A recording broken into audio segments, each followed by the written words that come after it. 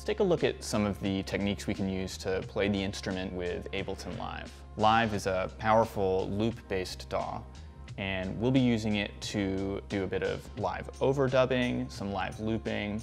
We'll be using the instrument to trigger clips and modulate effects. Before we dive in though, let's make sure that our settings are all adjusted properly. In the Instrument 1 editor, we need to ensure that the MIDI mode is set to multi-channel. We also want the pitch bend range to be set at 12. I'm going to be using tilt in this demo too, so make sure that tilt is set to on. In Live, if you open up the preferences and navigate to the Link MIDI tab, you just want to check and make sure that the Instrument 1's track and remote toggles are both set to on. I like to start with drums, lay down some rhythm before we build anything else on top of it, so I'll start there. Let's arm the drum track, and I'll put the instrument on the drum preset, which is a padded method preset. So I'll press the session record button and just get a simple rhythm down for now.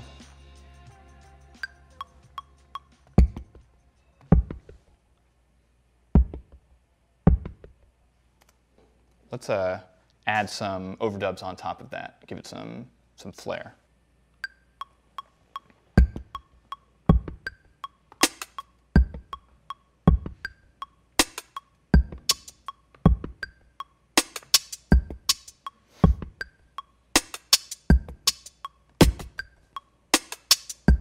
How about we record a synth part now?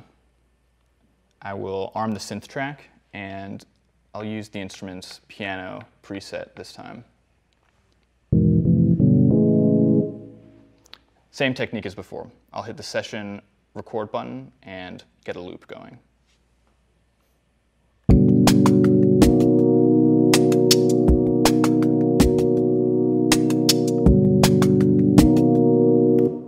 How about we add another clip for some variety?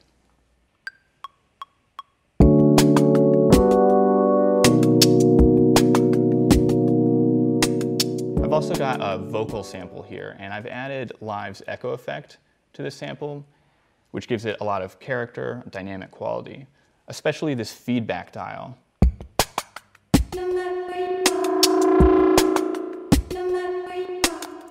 I'd love to be able to modulate that using the instrument. So I'm going to map that dial to the instrument's tilt function. I'll enter MIDI map mode, click the feedback dial, and Live makes this really easy. You just tilt, and now it's mapped to the Instrument 1. You can exit MIDI map mode, and let's see if this is working.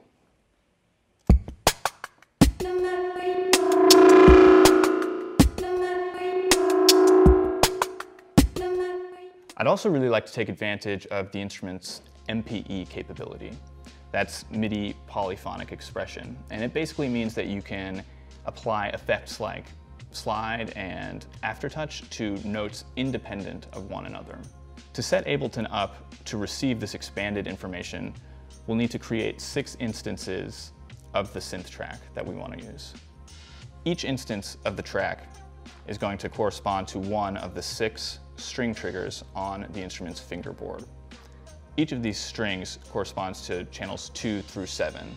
The low E is 2, A is 3, 4, 5, 6, and 7.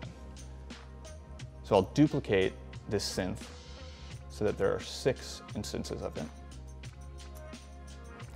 And I'll need to change the channel for each one to the corresponding string. So the first one will be channel 2, second one 3,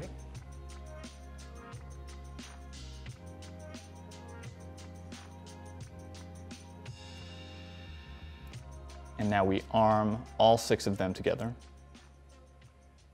User preset 2 on the instrument is a sliding preset, so I'm going to use that.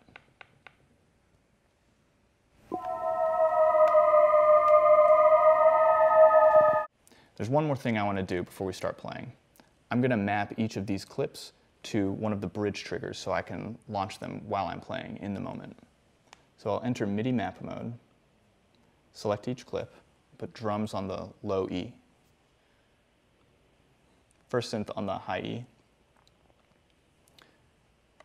second synth on the B trigger, and I'll put the vocal on G.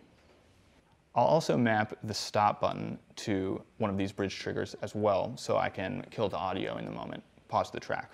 Let's see how this goes. I'm gonna up the tempo a little bit. Try this out.